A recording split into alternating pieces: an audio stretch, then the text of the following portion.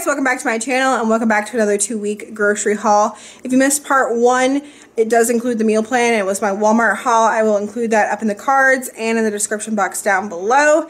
Today I went to Kroger and Aldi. I spent $44 at Aldi and $53 at Kroger. I picked up a little bit more than I intended to, but that's because I found some great markdowns at both stores. So let's get into the haul. This is everything from Aldi, and as I said, I spent $44.12. One of the main things I went there to pick up was the boneless, skinless chicken thighs. They were on sale for $1.49 a pound, so I picked up one of those.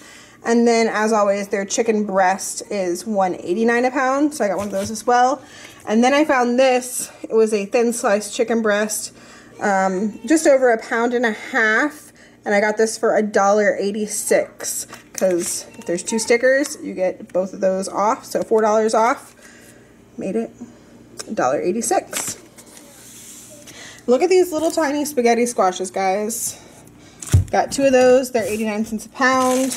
Carrots, $1.19. Broccoli was $1.69. Some Roma tomatoes. Avocados were 69 cents this week.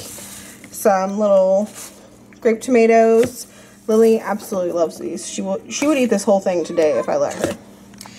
I compared the prices at Walmart, Kroger, and Aldi to see who had the better price on meatballs. Aldi and Walmart's were pretty much the same price, about 13 cents an ounce, but you had to buy a bigger bag at Walmart. So I just got this one at Aldi. It's 32 ounces and it was just over $4. The kids love this sausage. Picked up 3 of those. Some flour tortillas, some zucchini, hamburger buns, pepperoni, taco seasoning, evaporated milk, oh, excuse me, diced tomatoes, and pesto sauce.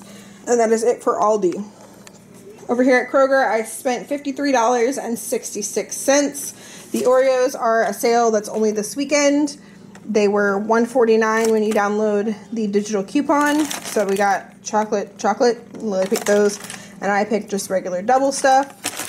Got toilet paper, paper towels, Elijah's pull-ups. Didn't need this week. It wasn't on the meal plan.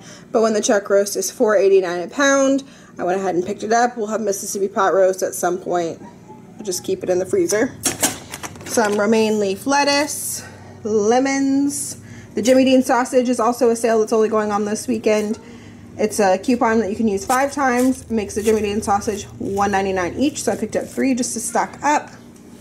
These are not for the kids. These are for Andy. Lunchables. They're 10 for 10 right now for the Lunchables brand, which he likes the best, versus like the Armour Eckridge brand.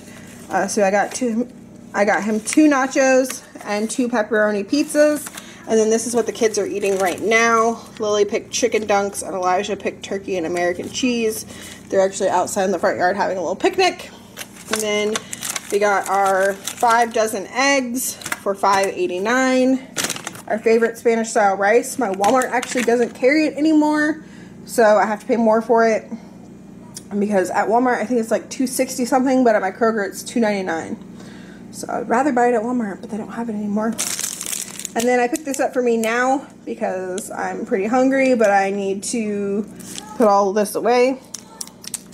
So until I get to lunch, I'm going to eat some of this. And it was on markdown for 59 cents. Sounds like a good flavor. Dark chocolate almond with sea salt. But yeah, that is it for my haul. I know I stayed under $200 for these 2 weeks. That just gives me room to do a little fill-in haul. Maybe stock up on some more meat if I find it on markdown, which is always good. Don't forget, as I said, part 1 will be linked down below. Thank you guys so much for watching, and I will see you on the next one. Bye.